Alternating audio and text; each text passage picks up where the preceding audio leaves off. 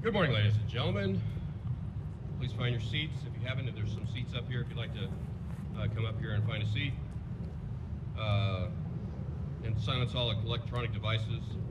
Our ceremony will begin shortly.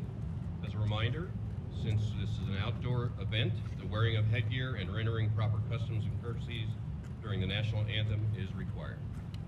Additionally, verbal cues will be given when it's appropriate to stand or sit.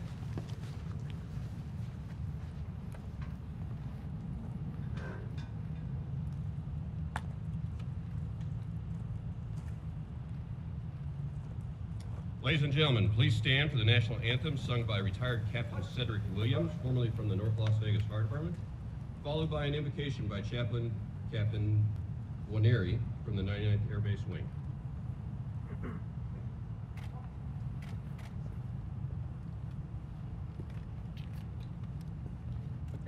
Oh, say, can you see by the dawn's early light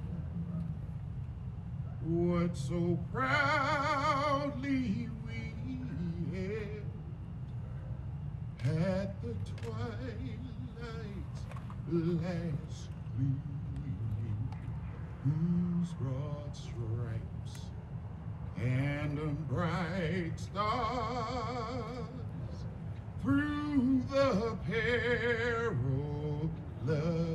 fight o'er the ramparts we watched were so gallantly streaming, and the rockets regular, the bombs bursting in air, gave proof through the night that our flag was still there. Oh, say does that star-spangled banner yet wave for the land of the free and the home of the brave?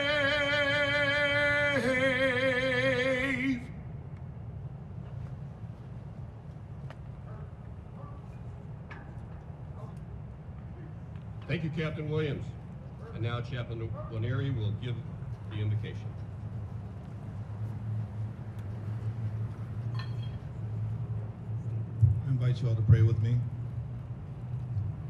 Our Father, on this day, 20 years ago, we remember the innocent who lost their lives, and we pay tribute to those who gave their lives so that others may live. For many of our citizens, the wounds of that morning remain fresh. Firefighters and police officers still choke up at the memory of fallen comrades. Young children and teenagers still long for their parents who will never share the joys of their youth, nor guide them to adulthood. Fellow Americans take bittersweet pride in loved ones who refused to be victims and gave America a first victory in the war on terror. We also remember the sacrifices made by our nation's armed forces to keep us safe. Every one of our troops is a volunteer, and since the attacks of September 11th, more than 2 million Americans have stepped forward to put on our nation's uniform. Over 50,000 soldiers, sailors, airmen, and guardsmen have suffered terrible injuries, and over 6,000 have given the ultimate sacrifice in the defense of freedom. America cherishes their memory, and we pray for their families. We will never forget. Lord, out of this suffering, we resolve to honor every man and woman lost, and we seek their lasting memory in a safer and more hopeful world. In your name we pray. Amen.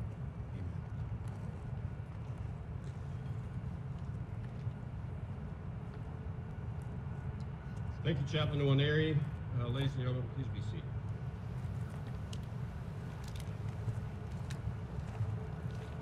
Good morning.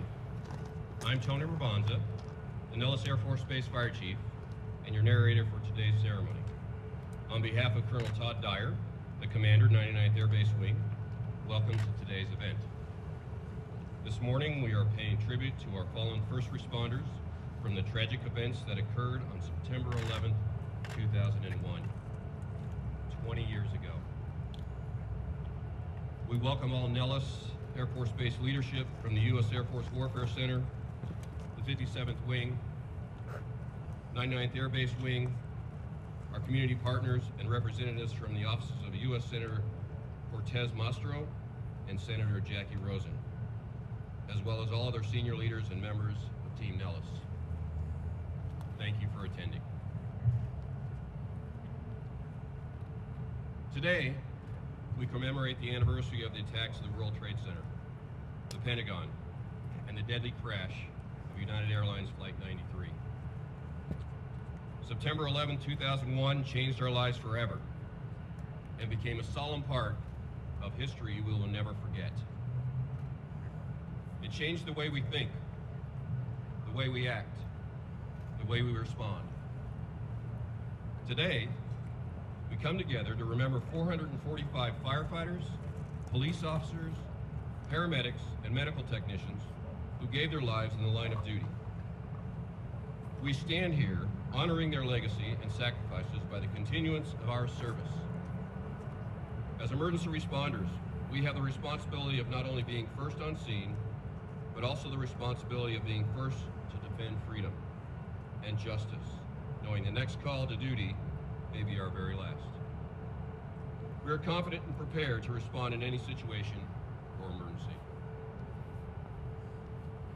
We all come from different backgrounds and walks of life, but we stand side by side, stitched together, creating the interwoven framework that supports the weight of reliance on our capabilities to save lives and restore good order. Each of our career fields contains different traditions and heritage. However, we unite as one when called upon to respond. As first responders, we play a unique role for the public. We are expected to perform at the highest levels, continually sharpening our skills, and ultimately make some of the toughest decisions with very little time to think or care for our own lives. We live our lives serving others in times of need and despair. We work together to achieve the task at hand, and we are at the grassroots of redefining the meaning of teamwork. Today, we honor those who have served before us, give praise to those who currently serve with us, and share our traditions to those who will take our places and serve in the future. We are first responders, and we will continue to strengthen the core of our existence and to serve humbly each and every day. We will never forget the 2,977 victims laid to rest from the initial incidents of this impactful day, and we will never cower nor step aside when faced with the risk of paying the ultimate sacrifice. We are first responders.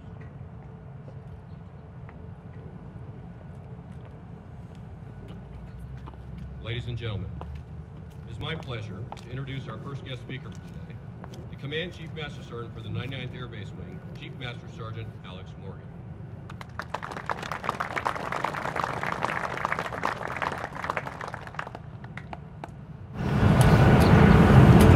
Good morning.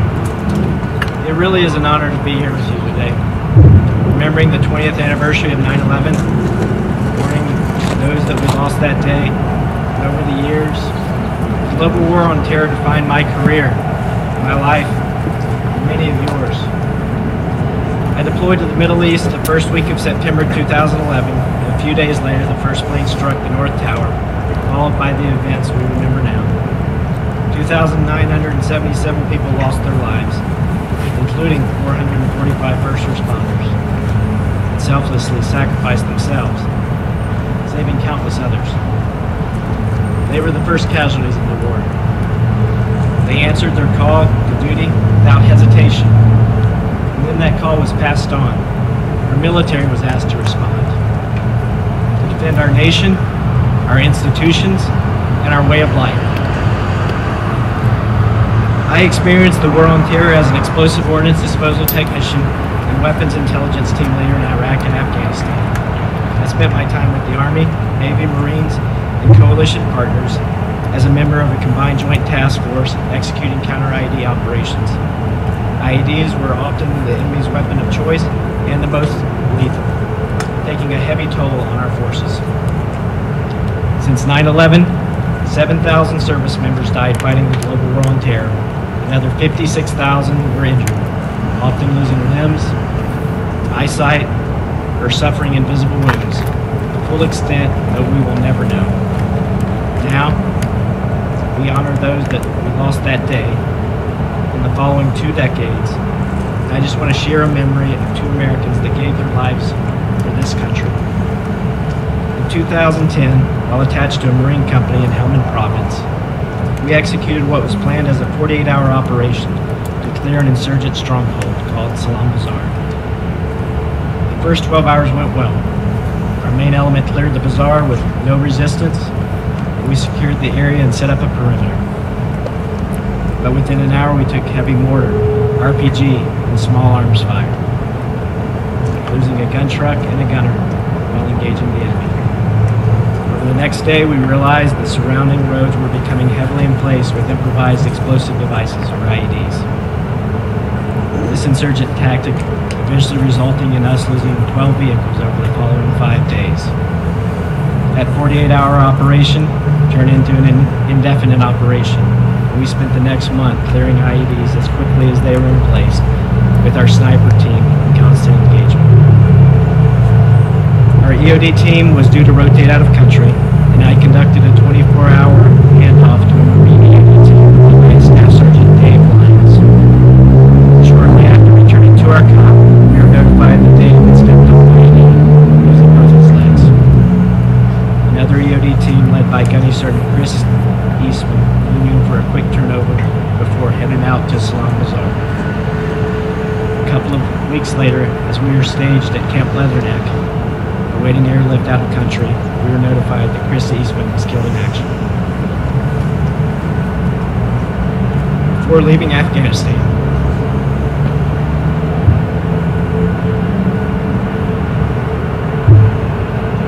we carried Chris's body to the back of the C-17. During his ramp ceremony. Dave also died of complications due to his injuries a couple of years later. But Chris, Dave, and the thousands of others will never be forgotten. Even as the years pass and our next generation steps forward, we will remember them. We closed a chapter on Afghanistan 11 days ago. Challenges will continue to test, but not deter our resolve. Because of you, we will remain the world's greatest military. When asked, we will always be ready. And our nation's men and women will never die in vain.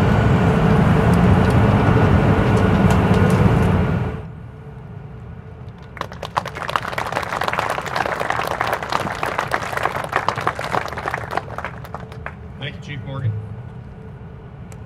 Our next guest speaker is the Deputy Fire Chief of the North Las Vegas Fire Department. Ladies and gentlemen, please help me welcome Chief Gary Stover.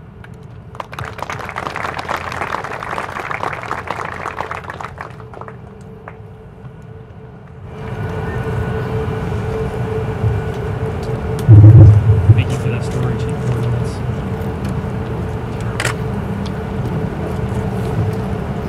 Well, good morning. My name is, thank you for the opportunity to be here and speak with you all today. My name is Gary Stover. I'm a Deputy Fire Chief with the North Las Vegas Fire Department. As Chief Bonza mentioned, today is an opportunity to pay tribute to all the first responders who lost their lives 20 years ago and during the attacks that occurred on September 11, 2001, as well as all of the law enforcement and military that have lost their lives since then by terror. I'd like to take a moment to tell you a story of 13 first responders working 2,500 miles away from New York City. This story is probably not unique, but it's their story. I know the story because I was one of the 13 individuals. As we anxiously watch the news from our fire stations here in North Las Vegas, we hope to see at least one person pulled from that rubble, whether that be a citizen that was in the buildings or a first responder that was trying to rescue them. We all felt this heavy burden for what FDNY was going through and decided to do something about it. So in true first responder fashion, one of our members, firefighter Nino Galloway, who's here today, did some organizing and put together a team of individuals who wanted to fly across the country and work side by side next to our FDNY brothers and sisters who were exhausted physically and mentally. We took our uniforms and our turnouts so that we'd be prepared for whatever was thrown our way and whatever assignment that they may give. The first day we arrived, we went out to ground zero. There was a ton of security in place, and getting there was very difficult. We arrived to find our FEMA USAR team, NVTF-1, on the ground with several other USAR teams conducting operations alongside FDNY at ground zero. We were given a tour of the site and then told, "Thank you, but we don't need your assistance. We have no control." The entire time was disappointed and quite devastated because as first responders, it's in your nature to want to protect and serve, problem solve, and get out there and just help your own. So after going back to Long Island, where we had decided to stay at a volunteer fire department, Copeg Volunteer Fire Department, we were instructed by our leader Nino, that instead of supporting at ground zero, we would be supporting FDNY by attending funerals to respect the lives of those who lost their lives that day. I cannot tell you how many funerals I attended that week, but it was at least one a day. I spent many hours sitting alongside the FDNY members who lost someone special, or in some cases, their entire fire station. It was a surreal moment in time for me personally to really feel the magnitude of what had just happened. I couldn't help but to put myself in their shoes and try to imagine just how I would feel if that had been my fire department. Now as I stand here 20 years later, those memories are still vivid in my mind. Nearly 3,000 individuals lost their lives that day. This does not include the many first responders who worked and sustained significant lung damage due to the exposure of the dust. Many of those injuries were significant enough to either end their careers and in some cases their lives. The majority of Americans claim the attacks on 9/11 changed the way we live permanently, and according to a recent poll, is one of the most troubling events in recent American history. What I saw was a sense of patriotism and pride rise up in our country. We unified with the purpose to protect our country and to root out the evil that exists who threaten our way of life. Our military and law enforcement have been fighting this war on terrorism for 20 years now, and they too have lost soldiers and officers. My condolences go out to the families who lost a loved one during the attacks or the fight against terrorism over the past 20 years. Thank you, and God bless America.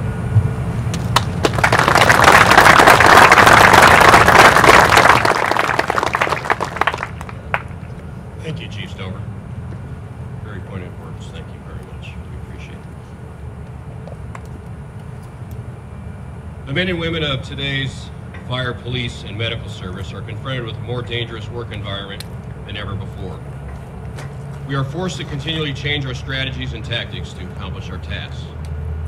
Our methods may change, but our goals remain the same as they were in the past: the desire to serve, the ability to perform, and the courage to act. We do this as our chosen profession. This is one tradition of a firefighter. The fire service of today is ever-changing, but it's steeped in traditions over 200 years old. One such tradition is the sound of the bell. In the past, as firefighters began their tour of duty, it was the bell that signaled the beginning of the day's shift. Throughout the day and night, each alarm was sounded by a bell, which summoned these brave souls to fight fires and to place their lives in jeopardy for the good of their fellow citizens. And when the fire was out and the alarm had come to an end, it was the bell that signaled to all the completion of that call. When a firefighter died in the line of duty, paying the ultimate sacrifice, it was the mournful toll of the bell that solemnly announced the comrade's passing. We utilize these traditions as symbols which reflect honor and respect to those who have given much and who have served so well. To symbolize the devotion that these brave souls had for their duty, a special signal of 3 rings, 3 times each, represents the end of our comrades' duties, and that they will be returning to quarters. And so, to those who have selflessly given their lives for the good of their fellow man, their tasks are complete.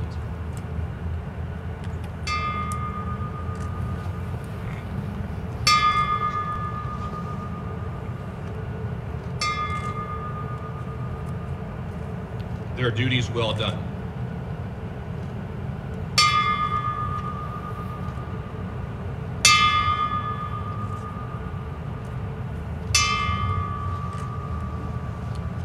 To our comrades, their last alarm.